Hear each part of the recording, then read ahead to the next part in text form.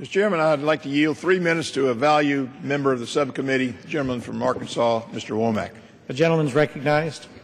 Thank you, Mr. Chairman, and thanks to my chairman of this very important subcommittee for giving me the opportunity to speak on behalf, and even a friendly gesture to my friend from New York down there who reminds me from time to time about the Yankee dominance in baseball, and it's great to have his association on this committee.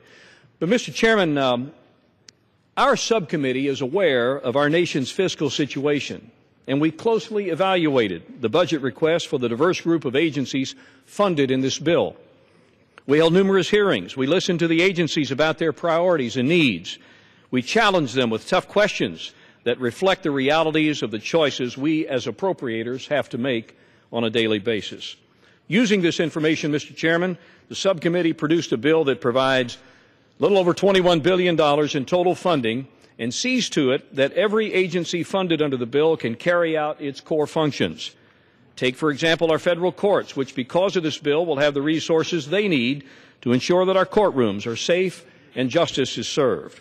Or the Small Business Administration, which will be able to make entrepreneurs' dreams become a reality, leading to new business, more jobs, thriving communities, and a 21st century economy with the funds that the agency receives through this legislation.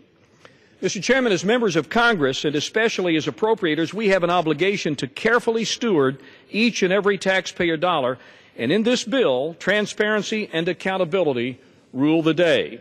In this bill, the CFPB, an agency that has operated in the shadows with unfettered power and no accountability, is brought under the appropriations process.